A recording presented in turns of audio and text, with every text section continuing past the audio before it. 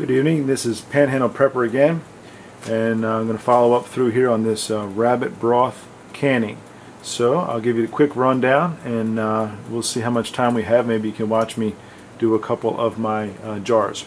Alright, so we already skimmed off the broth here from everything, and we took the fat off out of the fridge. There was very little tiny bit of it in this rabbit broth here. Let me back up so I don't get the camera all steamy. Basically, there's your broth. It's brought to a boil, okay, after you skim off the top. And then here is my canner, and it's just got a little bit of water in the bottom. It's starting to heat up a little bit. And then over here on this side, I've got my water bath canner with hot water with all my quart jars just sitting there ready to be ladled into. And so basically the recipe, what we've got here, I'll go ahead and spin her over this way.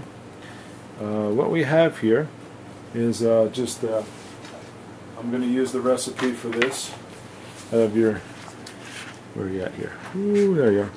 Your ball, your Blue Book Guide to Preserving Through the Ball.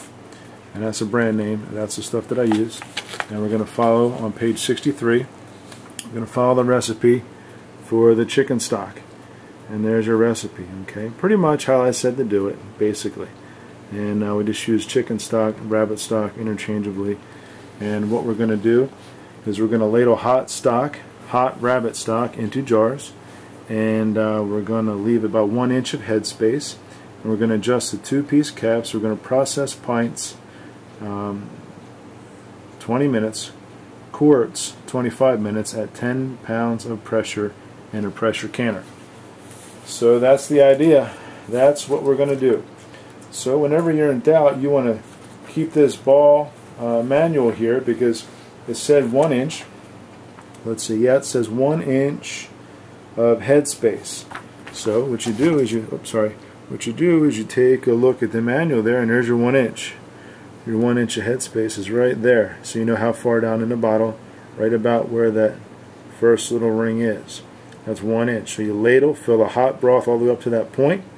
You take your lid, your lid and your band, and you put it on, and I'll show you how I like to do that when I get going here in just a minute. Alright, so let me flip this around this way so we can see. What I've got here is, got my hot jars in my thing here, in my canner, and I'm going to take my first jar out, and I'm going to dump the hot water out. This thing's nice and hot. Not boiling, but close to it. I mean, that thing is nice and hot. Alright, so we got the empty jar. I'm going to spin her over here on this side here. Let me tilt you down a little bit there. There you go. And all I'm going to do is I'm pretty much going to ladle into that thing. I'm going to ladle the hot broth. Tilt you a little bit more there so you can see it. Oh, I forgot something. Let's see if I have it clean. Hopefully it's clean. There it is. I'm going to put one of those on there. That thing saves a lot of mess, a lot of fuss. Alright, so here we go. Just going to start her out. Just going to ladle that into there. And I'll just tilt you down a little bit more so you can see. There you go. We're just going to ladle her down into there. All the way up to right the bottom of that big first lip there. You don't have to splash it all over the place. But there's your hot broth. Okay. Going to ladle it. Keep going and going and going. Keep an eye on my time. Time will probably run out. Whoops. Before I'm able to finish the whole process. But I'll at least do 1 or 2 to show you how I do it and how I process it. It's really simple, really easy. You just keep on going, ladle it in there. Prepping is the biggest part of this recipe. You have to get everything ready and prep it. And the first couple times you do this, you're going to fumble through it. So don't worry about that. You're going to totally fumble through this whole thing, just a pinch more. And after you do it about a half a dozen times, you'll have it down. You will have it absolutely down. So no worries about that. Alright, so there's the first one. So what I'll do is I'll get my second jar ready.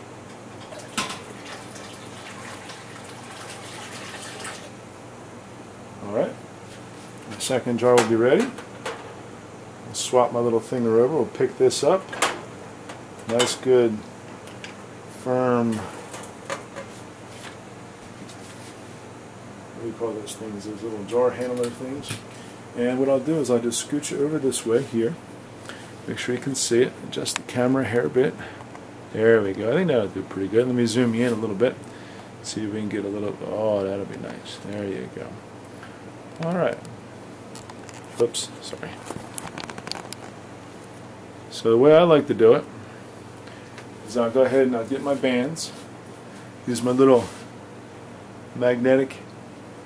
This is just a ball kit. The brand name is Ball, and it's just your little candy kit. There's my little magnet. I'm just going to go over to the canner. I'm going to reach in there, get me a setup here. It's real hot.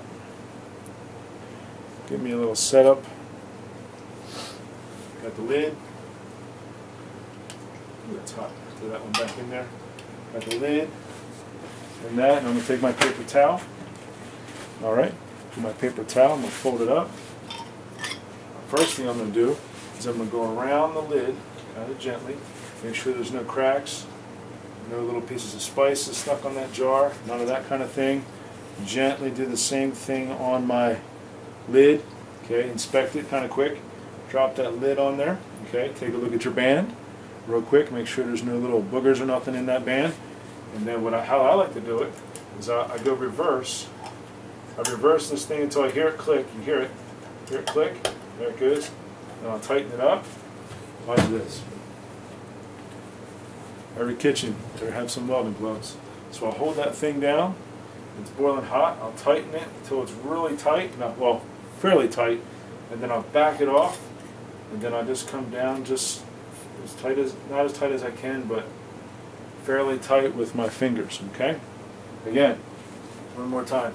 So I put that lid on there after I inspect it, make sure it's centered. Take my band, and I like to put the band on and go in reverse until I hear it click, make sure it's threaded properly, and then I'll tighten it down fairly tight, then I'll back it up a little bit, and then I'll just go finger tight. Go finger tight, good. Alright? And then we'll take my lifter, and we'll lift this baby up here, this hot broth, and we will carry her over to the, sure I can see this here. There we go. And then we just stick it right down in the pressure canner. Okay, so there's one of them. Okay, again, just real simple. Let me make sure I got a good view here. Is this just in the pressure canner? It's ready to go. Okay. Oops, sorry about that. That's what the inside of that pressure canner looks like. There's your jar. Inside of my little Presto pressure canner. Okay. Now remember, I'm letting the other stuff just simmer, keep it good and hot, just around the temperature of boiling. And then I've got my next one ready. Let me fix the zoom a little bit. I think it's a little bit goofy. Let me tilt you down a hair. Fix the zoom. Oh, that's what we want. There's a good picture. Okay. So I grab my ladle and we start can number 2. Oops, start can number 2. I'll probably have time enough to do your... I'll start talking about the processing as I fill this thing up here. Alright, so I'm going to fill up this second number 2 jar here, the second jar. I'm going to fill it up to 1 inch headspace. And then what I'm going to do is I'm going to stick as many of those in that big old pressure canner as I can, probably 4 to 5 quarts. And then I'm going to seal her up, and then I'm going to go ahead and follow my instructions on my canner, which I will double check before I do it. I double check it every time anyway, just to make sure. Don't think you have it memorized, because you'll end up messing something up. After you do it about 50 times, you'll have it memorized. I haven't quite done it that many times, but getting close. Alright, so I think it's 10 pounds of pressure, and what did I say it was? 25 minutes, something like that? 40 minutes? Probably 25 minutes. I'll double check. And put your little weight on top of your canner. After you get pressure going through your vent, and it'll start to rock back and forth, kind of rough, and then you'll adjust your you'll adjust your temperature Get the old welding glove on. I want to make sure that I've got enough. So I'm just going to, there we go. And then we'll make it perfect. So it's pretty easy. It's like anything else in homesteading. You just kind of got to fumble through it, do your research, find a good video on it, watch somebody else do it, get their take on it, and go from there. But I don't want to waste anything, so we're going to go ahead and use every part of that rabbit that we can. Alright, so I grab my little jar, my next jar. Let me check the time here. Doing pretty good. I'll grab my next jar, get it ready for the stove.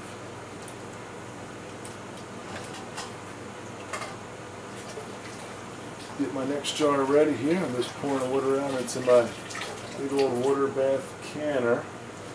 Now what I did today, I went to the old Walmart down the road, went to town and then to Walmart, and what I did was I needed another stock pot, so instead of buying a stock pot, I bought a water canner because it was about $2 cheaper and it's more versatile. Remember that little lesson about being versatile as a prepper? You want to be as versatile as you can to make sure that you get the most for your money. So, very important. Alright, let me spin you on over this way.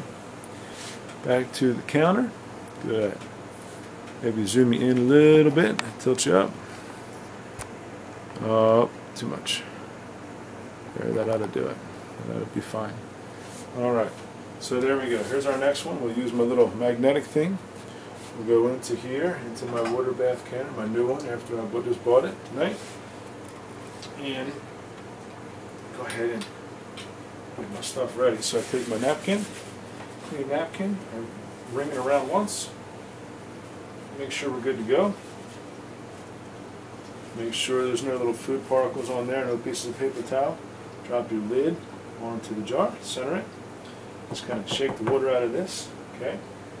I'll put my glove on. What I like to do is go in reverse, just until you make sure it's threaded properly. I heard it click. And go down. Now I'm not going to gorilla tighten it. I'm just going to go pretty firm. I'll back it up, and then I'll go finger tight. Good. Really good. Finger tight. Okay. And then we'll go ahead and we will lift this one into the pressure canner. Alright. And we're on a roll. There she goes. Number 2. Okay. And just to note this, that if you say I've only got maybe 4, 1, 2, say I have 2 more and I run out of broth, there's all this space left in the canner, what I'll do is I'll take a couple more empty jars here, like this one here. I'll go ahead and zoom out a little bit. Oops, wrong one.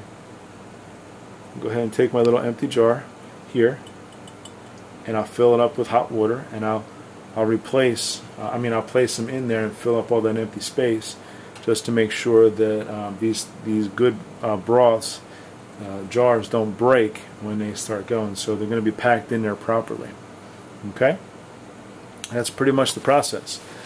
That's pretty much easy, as easy as that. Just canning that chicken broth and going that way. So it's the homestead way, the prepping way, is make sure you have plenty of broth. Okay. So again, once you're done, you go ahead and let it cool. You let them cool, and that's why I put that. I like to put that towel out, that clean bath towel out. I like to stick that out, and that way, let's say this is one of my. Let's say that one is hot. That's one of my already pre-canned jars that I did a while back. Let's say that's hot. I'll go ahead and I'll lift that on there, and when I lift them on there, I'll put them on the edge there, and then my next bottle, I'll place next to it, but I'll move it over about 1 inch. That way, remember our lesson the other day on airflow through the bottles. I don't want it to get too hot. I want them to cool down kind of evenly. So, and then what I'll do, within an hour after they cool off, I'll start hearing the little lids going pop, pop, pop, pop, and I'll know that they're good, and I'll let them sit overnight. That's it for this video. Time's up. Alright, thanks for watching.